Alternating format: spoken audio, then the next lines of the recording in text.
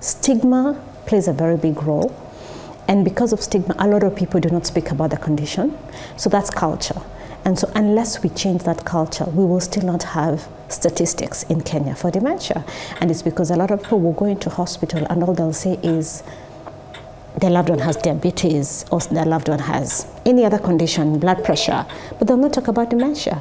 And so what we're trying to do, and we're glad that like in Kenya, we are working on the package on stigma so that we can come up with an anti-stigma toolkit so that this can influence how we go down to culture to make the changes that we want to see.